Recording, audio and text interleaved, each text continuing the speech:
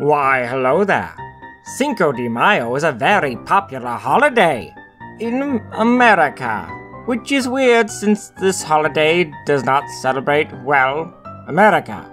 Just like St. Patrick's Day and Mardi Gras.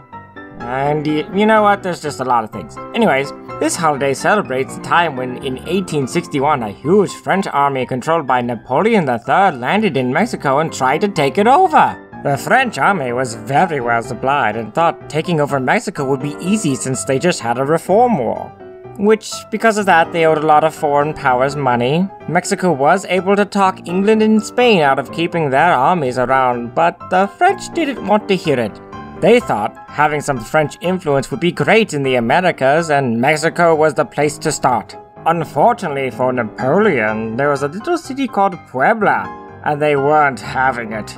Even though they were outnumbered and the French was better equipped, they still decided to fight the French. Much to the surprise of the French, the Mexican army on May 5th, 1862 beat the French and sent them running. This saved Mexico from being ruled by France. For like a year. The French did come back and ruled Mexico for a short 3-year period, which could have been a lot longer if the victory at Puebla never happened. Today, Mexico celebrates Cinco de Mayo by closing their schools for the day. Not great, but for the state of Puebla, it is celebrated with historical reenactments, parades, and huge meals.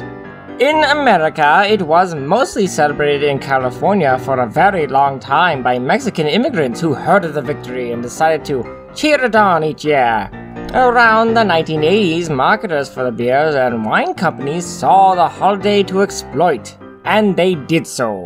Because of this, everyone in the United States celebrates Cinco de Mayo as a day to get drunk, or to pretend you have Mexican heritage because you can speak a bit of Spanish. Or maybe some other dumb reason they can think of.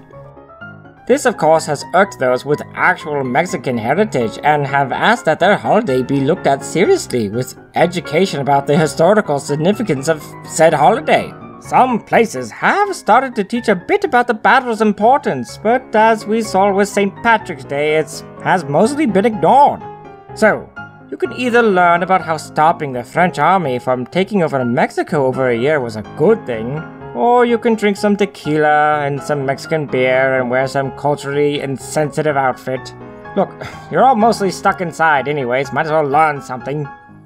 You got Kindles and the internet.